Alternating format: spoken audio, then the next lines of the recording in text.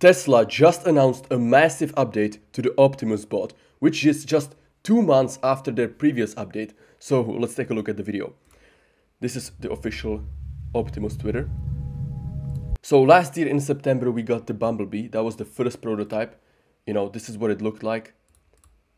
It was very like early stage, you know. As you can see, this is not ready to be in your home, but it's the first version, and you know, it was still quite impressive.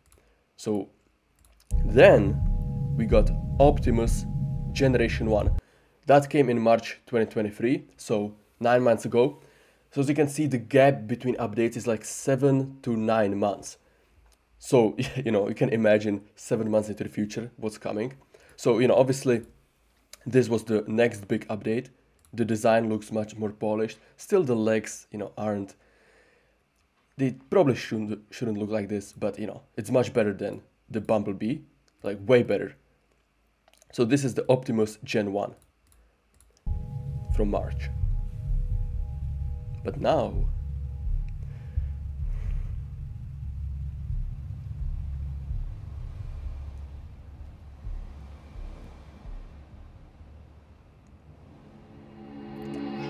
wow.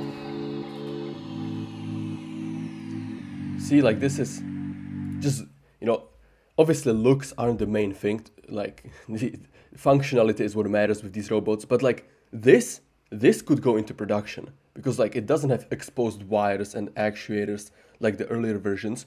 And what's crazy is that just 2 months ago we had this Tesla bot update, you know, 2 months ago, and you know, this was a huge update because in this video the Optimus did this famous moment where it self-corrected the cube. Like, look at that. That was incredible, and it was mind-blowing. So to see progress so fast in terms of robotics, because like robotics, you know, compared to AI, it's much harder because you're dealing with the physical world. You don't have the same luxuries as, you know, duplicating code and just like quickly developing software. You need materials. You need actual, like, you know, motors and actuators that work. And so like to see such a fast progress on robotics, I would say it's even more impressive than the progress we're seeing on the software side of AI. But dude,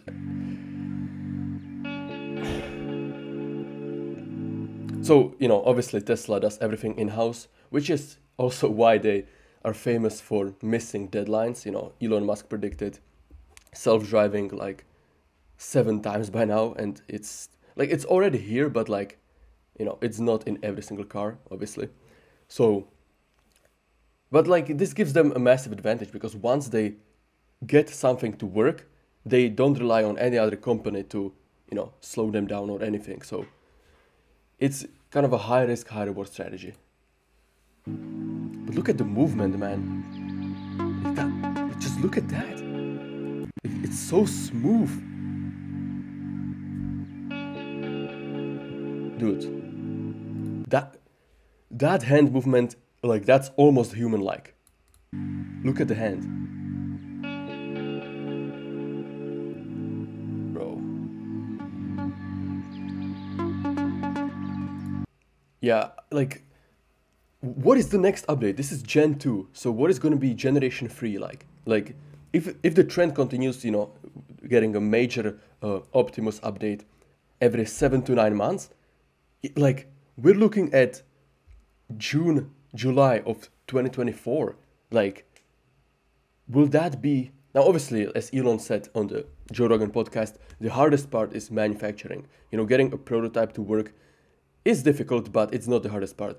So it will still be quite a few times, like probably like 3 or 4 years at least, until we, the consumers, can actually buy one.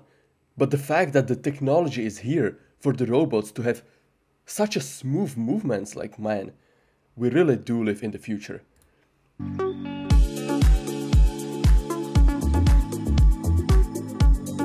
Yeah, 30% walk speed boost, but not only that, the walking looks also much more natural than the previous ones. Just like, you know, look at this.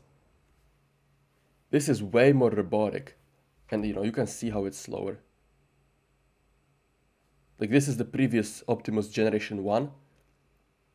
It's kind of seems like uncertain when walking, but this one, seems much more stable.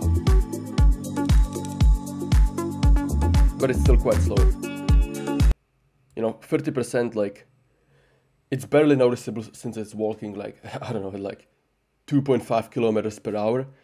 But once it reaches like, I don't know, 4, 5, 6, you know, the average human walks like at like 4 or 5, depending if you're walking quickly. So if it can walk like at 5 kilometers per hour, then that would be sufficient.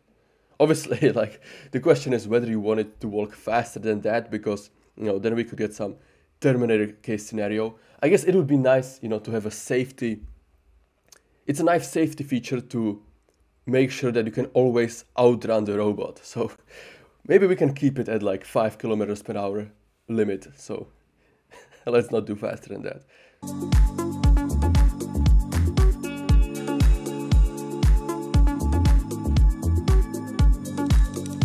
Wait. Okay, I actually didn't really... Okay, let's compare the feet. Oh my god. So these are like completely flat. Okay, so... Wow. Yeah, so these are flat and there is no like movement in the foot. It's just like lifting it up, moving and placing down. While this one does actual steps. See, like it lifts the toes. Okay. I mean, I don't know how much that is for like stability and actual performance versus just making it more human-like. But it's important it looks like human because, you know, you don't want the robots to be scary. Like something like this, imagine like telling the average person they have to have something like this in their home. Like, no way. It has to look like friendly and it has to be like approachable.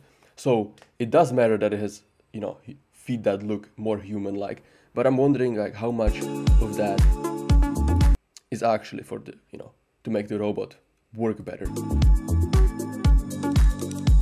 10 kilo weight reduction, that is pretty huge. Without sacrifice. I mean, yeah, it's like 10 kilo weight reduction means the robot can run, you know, the batteries can last longer, so the robot doesn't need to recharge all the time. It also means that it can walk faster, you know, as we can see. And probably that when it falls, it doesn't damage itself as badly because, you know, if it weighs a lot, the falls are going to be harder. So a lot of benefits to sacrificing the weight. Also cost, you know, you need less materials, obviously. Bro, it can do a better squat than most people. If you go to a gym, like, most people have worse squat form than this. So, man, like, at what point are the robots just entirely better than humans, you know?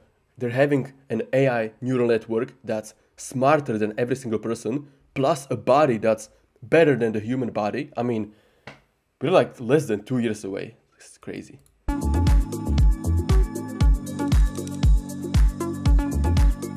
And the hand movement is also nice.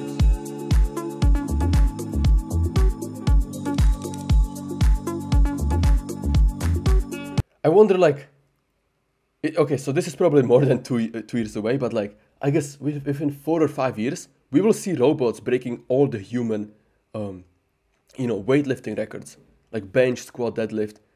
Like, obviously, these robots are, like, this is still the very, very early stage, and, you know, the robot is happy to be standing with its own weight and maybe carrying some, you know, 5 kilo, 10 kilo item.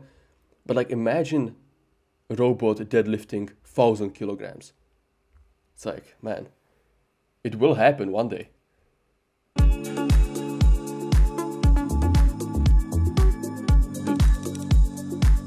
Bro, the head, like, this is crazy. It feels so real.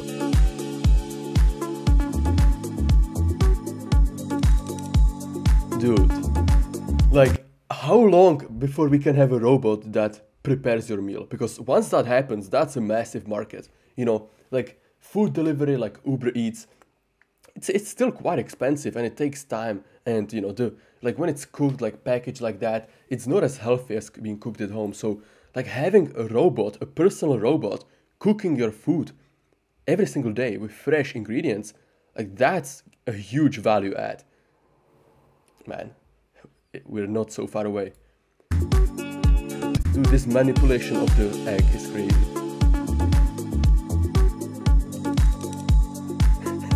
A lot of people can't even do that.